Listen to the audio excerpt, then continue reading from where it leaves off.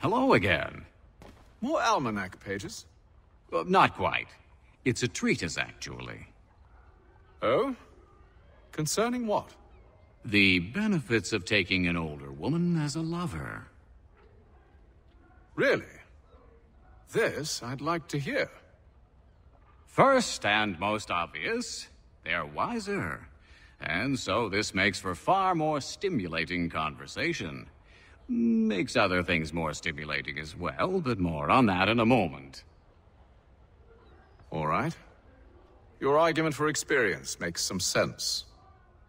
Second, when beauty fades, women must improve their utility, lest they be discarded and forgotten. Rare is an old woman who is not also kind, compassionate, and good. That's something of a generalization. But also true. Now, on to the third. Older women cannot conceive, which means one less thing over which to fret.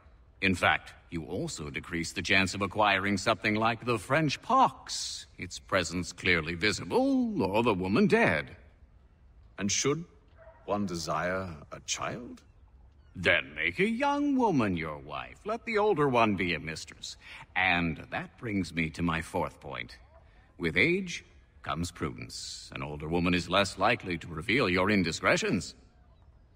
Yes. I suppose you know quite a bit about that. And proud of it, thank you. As to the fifth reason, because in every animal that walks upright, the deficiency of the fluids that fill the muscles appears first in the highest part.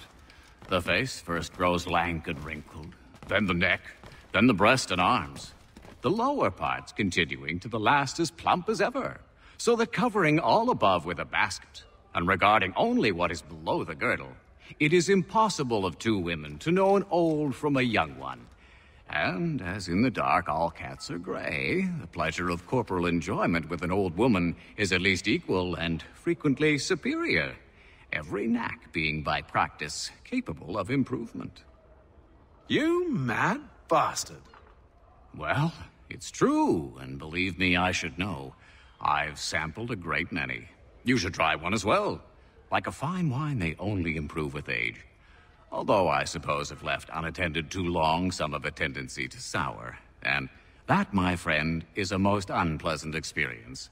Better to work in a field often plowed, you know? Is there more? Indeed, indeed. The sixth is this. The sin is less. To take a maidenhead is a great responsibility. Mishandled, it can ruin lives.